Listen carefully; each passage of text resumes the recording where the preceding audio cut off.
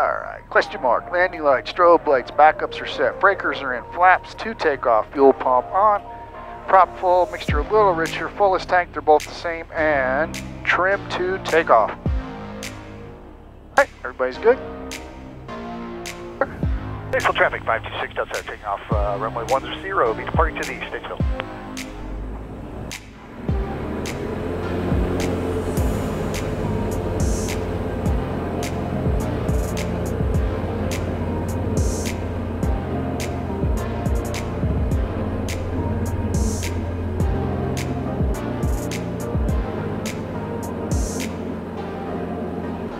Alright, today we're going to do a little experiment.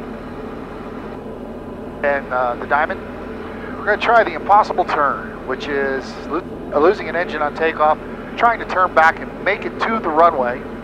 A lot of people have tried this, a lot of people have failed, and you can imagine what happens, not good things. So I'm going to do this at altitude, I'm not going to do it on the ground.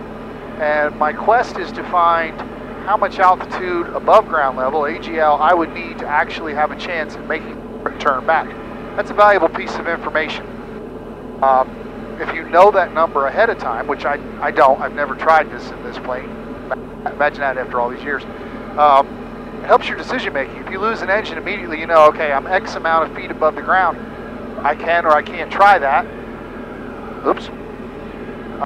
If you don't have enough altitude, you need to find something straight ahead. You don't want to try to turn too low, try to turn too steep or too slow, you'll end up spinning, you'll end up running into the ground. So this is a good experiment, and every airplane is going to be different. So whatever plane you fly, this might be valuable. If you don't feel comfortable doing it on your own, you can go up with an instructor and get a nice safe altitude and practice this a little bit and just see what altitude you need. I'm guessing I can do it in 500 feet. I don't know that, that's just a guess, but that's what we're going to find out. It's a little bit bumpy today. It's not much wind, but it's a little bumpy.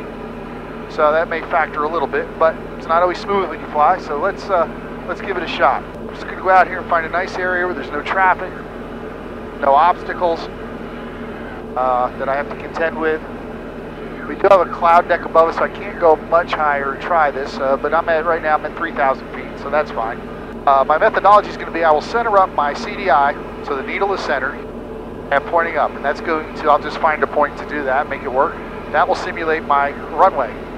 I'll pick a floor, I think probably 3,000 feet or so. Simulate taking off from 3,000 feet as if it is ground level.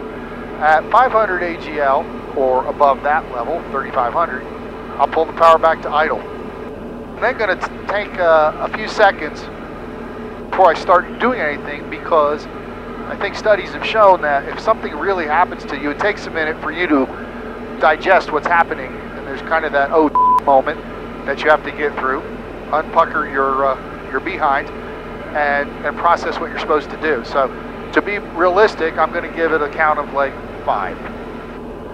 And then we'll attempt in a glide to turn around, get back on our course needle before we run out of our 500 feet of altitude. Well, like I say, I appreciate the support. Our subscriber count is growing. I appreciate that. And believe it or not, just you hitting that like or subscribe button helps the channel out a bunch. YouTube uses algorithms to tell who or how many people to show the videos to, and the more people that like it and subscribe, the better off they do and the more the channel can grow. It's not a money maker by any stretch. I enjoy doing it, and I hope you get something out of it. There's not a lot of people teaching in DA-40s, although it's one of the more popular training planes. I guess it's new. So hopefully you've got something out of this and all the other videos I've put up. If you would just hit that like and subscribe, that would be great for the channel. Okay, so I don't know if you can see this. I've centered up my course line. It is a from, not a to, but that doesn't matter for what we're doing. Needles are centered. I'm at 3,000 feet. Start slowing her down a little bit. What I want to do is get down to a takeoff speed. It is a little bumpy today, so I am having a bit of an issue staying on course. Okay, so I've maneuvered into position. I'm at 3,000 feet. I'm slowing her down a little bit. I've got my CDI centered on a course, so that simulates my runway heading. I'm slowing down. The wind is coming from the right, or my right.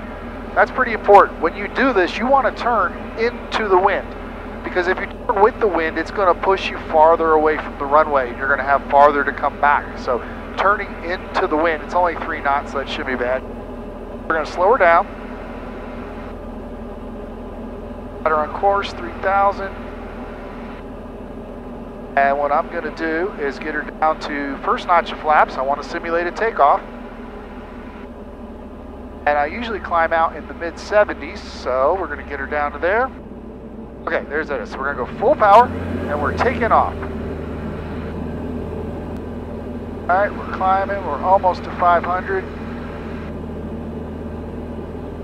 And there's 500. 1, 2, 3, 4, 5. All right, can we come back? All right, we're going to maintain 73 as our best glide speed.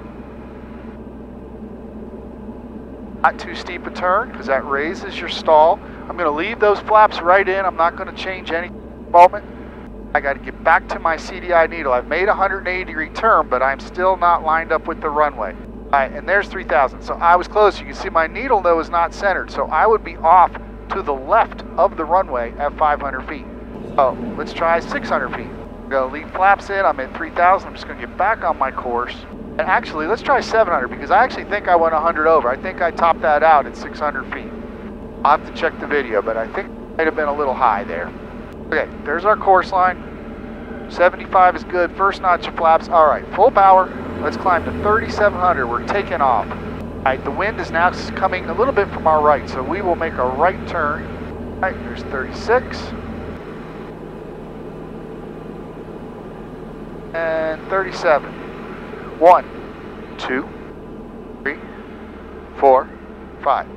All right, down to idle. S glide, 73. Let's start going around.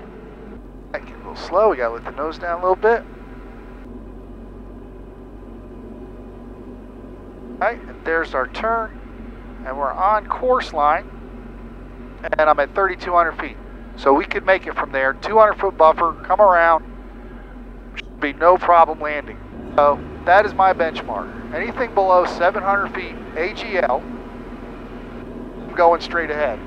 All right, so I tried the CDI method. Try a different method this time. I found a nice run of power lines here. Nice straight. Could use a highway. I'm going to use that as my runway. I'm going to use the same methodology. I'm going to get down to 3,000 feet. I'm going to slow the plane down. All right, there's 3,000. If you can see out the front, there is my runway. All right, down where I get first notch of flaps in. To center my heading bug on my runway. Get up to 3,000 feet. Right base, runway 2 traffic. Head to your right at 2,900 is another Seminole there. All right, so there's 3,000 feet. So now I'm going to go full power, and I'm going to go to 700 feet was my number from the last test. It's coming straight at me, so that's I can turn either direction I want. That's a good simulation. All right, and there is 700 feet. All right, power's going away. 1, 2, 3, 4, 5. All right, start my turn. S glide 73, nose down a little bit. Nose down, 73. There's my power lines. I see them.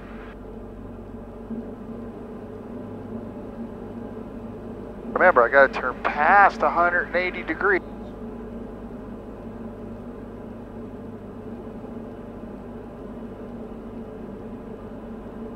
A little fast on that. I left my flaps down, and we're at 3,200 feet, and I'm back over my power lines. So that would be a nice altitude, and that confirms the other test that I had 200 feet there. I think 700 feet is going to be my number. Could pull it off, maybe even at 5, but that's a little close, I think. 700 is the number. Confirmed. 2 different methods for testing, came up with the same number.